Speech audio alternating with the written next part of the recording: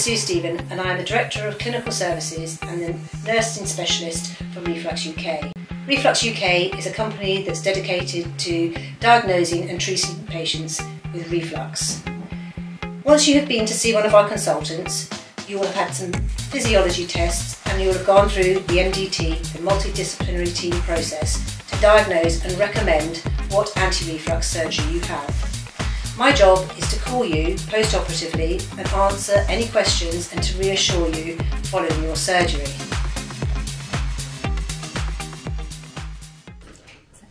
Hello, my name is Kathryn Smith and I'm Mr Boyle's private medical secretary. I'm just going to run through with Sue some of the most frequent questions that we get for post-operative procedures from patients, so that it might give you a bit of clarity on what's to expect. How should patients prepare themselves physically and mentally before undergoing any of these procedures, as in LINX, RefluxStop and Fundoplication? So all the patients, I think having a very positive mindset is vital to getting the best outcome. You'll have discussed all your symptoms, what to expect and what the surgery is going to entail with your consultant prior to going forward for this surgery. So I think ultimately going into that surgery having a positive mental attitude is going to help you enormously to get the best outcome, and also following all the post-operative instructions that you will be given, not only with a leaflet but also with your consultation with your consultant. When would I be able to get back to work after surgery? So generally, because all the surgery is done laparoscopically, and that's keyhole surgery, it's not like having an old-fashioned open surgery where you sort of lots of big incisions. So there's small, tiny little incisions are made, so there's minimal invasiveness with those, and you should be able to get back to work. Some people go back to work after a week, some people 2 weeks, but we do sign people off for 2 weeks if that's what they want. It really depends on what type of work you do. So if you're doing a manual job and you do lots of heavy work, then we would advise you to have a lot longer off. But it's just going to be down to individual choice as to how you feel post-operatively following your anaesthetic. Perfect. And would that be the same with driving? So with driving, again, there are no hard and fast rules. It's down to when you can do an emergency stop and what your insurance company will say and advise you to do. And we always say it's best to ask them what they want you to do. So as long as you can do an emergency stop quite safely, then you should be able to get back to driving as soon as possible. Perfect. And with the scars that you mentioned, the incisions, when will I be able to shower and bath? So after surgery, your wounds will be dressed with a sort of semi-waterproof dressing. So I have a couple of those here. Unfortunately, this is quite a large one. And they can come in different sizes and makes. But generally speaking, it's a sort of waterproof membrane on the outside with a little pad on the middle, and that will absorb things. As I say, for most laparoscopic surgery, it'll be about that size. For hernia surgeries or other things, it can be slightly bigger. Underneath that, you'll probably have a paper steri-strip, which I'm just going to show you like this. So it comes like that, and it's very, very adhesive on the back, and that holds your wounds together. And again, that just gives a bit more structure and support to the wound. Some people under that might have glue for some types of surgery, some people will just have little sutures. And it just depends on your surgeon's preference. But most wounds will be covered with a waterproof dressing and something else. So you can then bath and shower pretty much after a few days, but just don't want to get it really, really soaked. Perfect. And will I be able to start exercising post-operatively? So with exercise, it really depends on your fitness levels before surgery. So if you're very fit, you probably get back to things much quicker. Now, we would not advise any heavy lifting for at least 6 weeks. So although it's keyhole surgery, we don't want you to be straining things. So you can get back to gentle exercise of walking and that sort of thing pretty quickly. And again, we'll be guided by how you actually feel yourself. So as I say, it's very difficult to give a hard and fast rule. It's just on what you feel like post-surgery. But don't do any heavy lifting for at least 6 weeks. And what is the longevity of having a RefluxStop, LINX or Fundoplication?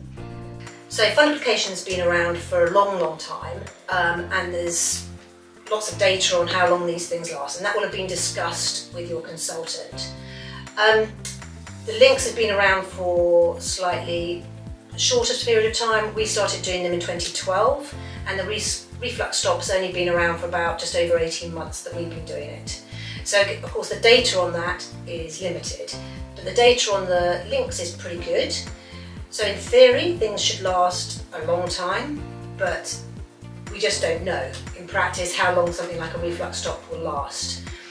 It could be that your hiatus hernia might for some reason need redoing, because that does occasionally happen, but again that sort of information will be given by your consultant. But generally speaking, we follow patients up for at least between 5 and 10 years. You'll have to do another health-related questionnaire following your surgery that you'll have completed before your surgery. And that's so that we can keep data and collect data and make sure that what we are actually advocating and recommending for people is safe and effective.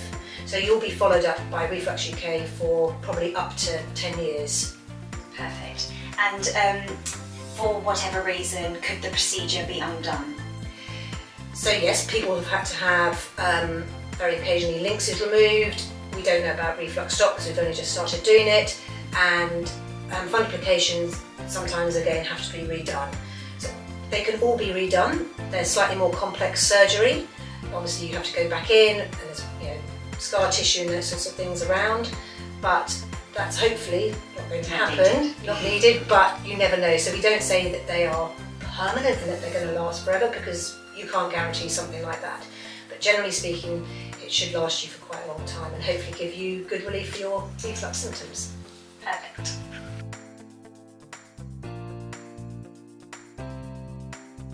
Can I have an MRI once I've had the LINX implantation? So the new LINXs that we put in, the new devices, are safe to up to 1.5 Teslas. So original ones were only safe up to 0.7. So if you've had a previous surgery, you just need to make sure that you check what your card is. Everybody's given an individual card which will tell you on that how many Teslas your device is safe into.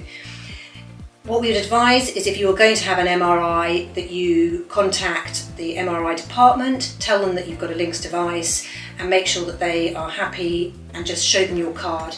If you need any further information, you just contact the office and we can send you out any information that you require. Obviously if you go ahead and have a LINX device put in and you need an MRI and you go and have it and you have any pain whatsoever whilst you're having that, you need to say stop, and then they will have to try and sort something else out for you, because it's not safe to continue. Perfect. And will I set off any security alarms when I'm in the airport? No, you shouldn't set off any alarms whatsoever. That should be absolutely fine to go through. But again, if you're concerned, you can take your LINX card that you'll be given and sent post-surgery. Are there any dietary requirements or restrictions that I'll need to do post-operatively? So with the LINX device, yes there are, and you have to really follow these to get the best outcomes following your surgery. So you'll have your surgery, you'll be in recovery, you'll go back to the ward, once you've recovered from the anaesthetic, you will then be given something to eat that you need to eat before you leave the hospital. This is to demonstrate to yourself and to the consultant who's carried out your surgery that the repair that they have done on your hiatus hernia and that the LINX device that they have put in is not too tight. So you might be given a plate of sandwiches, or you might be given a jacket potato or something similar. In the first week following your LINX, we call that the sort of honeymoon period. And as I say, not everybody has these honeymoon periods, and everybody is slightly different. But in that first week, hopefully you'll be able to eat and drink normally, and it is really important that you do that. So that might be 3 small meals every day, or it might be that you want to eat smaller meals and have some little snacks in between. After about a week, most people get some sort of inflammatory response to the device that's been put in, and a sort of capsule forms around the device. The most important thing is to keep eating normally, because this will act as physio on this device, on this capsule, and keep it supple, because we need that LINX to be able to open and close properly and effectively. If you don't eat normally and you try and eat liquid foods or soft foods, that capsule can get tighter and tighter, and then you can end up with dysphagia or swallowing difficulties. So it is vitally important that you keep eating normally. Very occasionally people get something stuck, and it's quite unpleasant and it's not particularly nice. You can try having a bit of fluid if you want to, and just see if that moves. But if you really can't move that little bit of food that's lodged, then we advocate taking a couple of big gulps of a fizzy drink, maybe like Coke or something, and although it'll be unpleasant, it will dislodge that bit of food and bring it up. But if you have any difficulties whatsoever with eating or swallowing, you must let us know as soon as possible. But hopefully, if you follow this advice, you will get a very good result from having your LINX surgery. What side effects may I experience after the LINX? So some people get referred shoulder tip pain following surgery, and that's because you use CO2, carbon dioxide, to inflate somebody's abdomen so that you can get a good view of the surgery site, and that gets absorbed into your tissues and it can give this referred shoulder tip pain. You will be given pain medication to take home with you, so your anaesthetist will discuss any allergies you might have, and they'll discuss what sort of pain relief will be best for you, and that will be prescribed before you leave the hospital. Hopefully, because it's keyhole surgery, after a few days you'll be able to stop your pain medication and get back to normal. But those are the most, on pain relief, hopefully that should cover everything. But as I say, the biggest thing, side effects, is sometimes when people don't follow the food instructions and they then start to struggle to swallow. So please keep eating normally. I can't emphasise that enough. And with pain relief, will I get prescribed anything to help with the pain? So normally they will give you something for the first few days, but you can then take something like paracetamol. Sometimes when people are prescribed things like cocodamol, they can get constipated, so they don't like taking it. But you can, again, if you know that cocodamol has that effect on you, you can ask the anaesthetist and they will give you something to keep your bowels moving. Or again, just make sure that you keep yourself well hydrated and start moving as soon as you can. And all of those things are really quite effective to stop you becoming constipated. Very, very occasionally people will have to go to the pharmacy and get some glycerin suppositories if they really are struggling and any sort of anti-constipation medicine is not working. If I am asthmatic, can I still take my inhalers? So what we normally advise with asthmatics is that the normal powder inhalers actually people find it quite difficult to take those, because it's having had your hiatus hernia repaired and it's been sutured nice and tightly, people find it quite difficult to take that very big deep breath to inhale the powder. So we advise to try and swap to a different form of inhaler. What side effects may I experience with the RefluxStop? Well, RefluxStop is carried out with laparoscopically, so it's keyhole surgery once again. You'll have probably slightly bigger scars than you would have for another anti-reflux surgery, because they have to put the device in, and that's quite big, so you'll have a slightly bigger scar for that. So that can cause slightly more pain, but at the end of the procedure, all the port sites will have had some local anaesthetic in to sort of help with pain relief. One of the big things is you can get referred pain, shoulder tip pain, from the carbon dioxide that's used to inflate your abdomen. But over a period of about a week, hopefully that should be reabsorbed and dissipate. But a lot of people get shoulder tip pain, that's one of the things that they complain about the most. With the RefluxStop, a lot of people also have said to us that they find it quite difficult to breathe very deeply. And that again is probably down to the repair that has been done on your hiatus hernia and the hiatal defect that you may or may not have had. So the muscles of the crura are sutured together to make a nice repair and to support your lower esophageal sphincter. And as I say, some people then find, following that surgery, that they do find it quite difficult to breathe quite deeply. But hopefully you won't have those problems. Can I still feel reflux symptoms post-operation, and can I still continue my PPIs? So again, very occasionally people contact us to say, why have I still got reflux symptoms following my anti-reflux surgery? And it's not what we class as proper reflux, it's where you have maybe not eaten slowly enough, you've taken too big a mouthful and the food hasn't quite gone into your stomach. So you get a small bit of food which either pools or just sits just above your LINX device. That then ferments, gives off vapours which can sort of act as a bit of like an aerosol and give these horrible reflux-like symptoms, but it is not reflux. So this happens to quite a few people, so we advocate that you eat really slowly, chew your food, take small mouthfuls and wait in between each mouthful.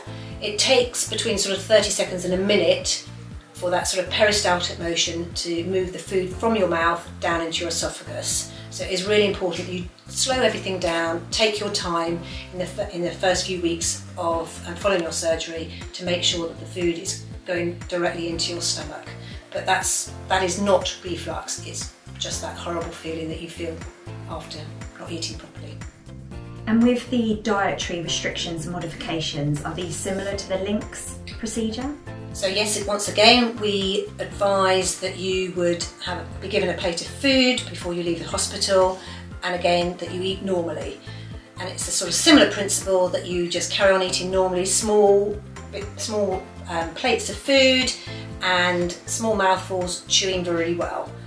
We used to say have a sort of more liquid diet, but we've decided now that actually having a normal diet is more beneficial. And again, because you have this inflammatory response again around the small device, the reflux ball, and so we want to keep that nice and supple. So that is exercise by eating normally.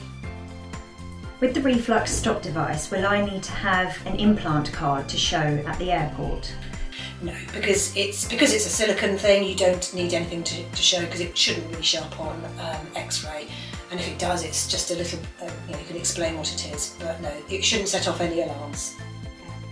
Now I'm going to ask some questions regarding the fundoplication. What side effects am I likely to get after a fundoplication?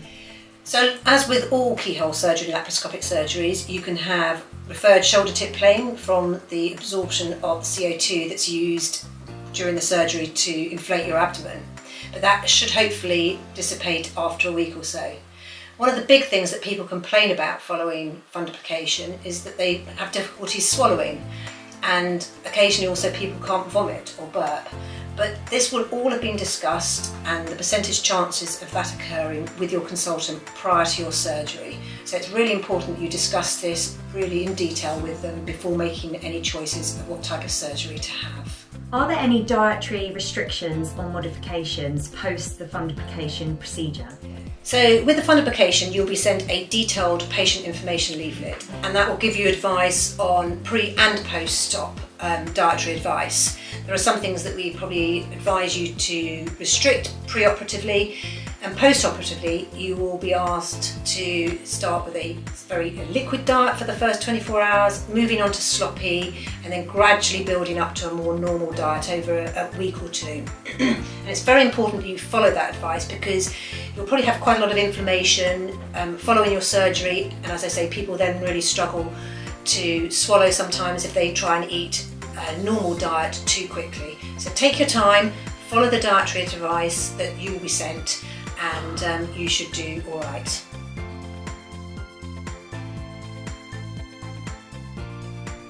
When will I be followed up post anti-reflux surgery? So once you've had your anti-reflux surgery, RefluxUK will contact you immediately and offer you an appointment, probably 3 weeks, and then probably another one at 3 months. You'll meet with your consultant, they will ask you how you're feeling, you'll discuss your diet, you'll discuss any dysphagia, you'll discuss any problems at that appointment. And then going forward, you'll be followed up on a yearly basis where you'll complete health-related questionnaires so that we can ensure that what the services that we are offering are safe and effective.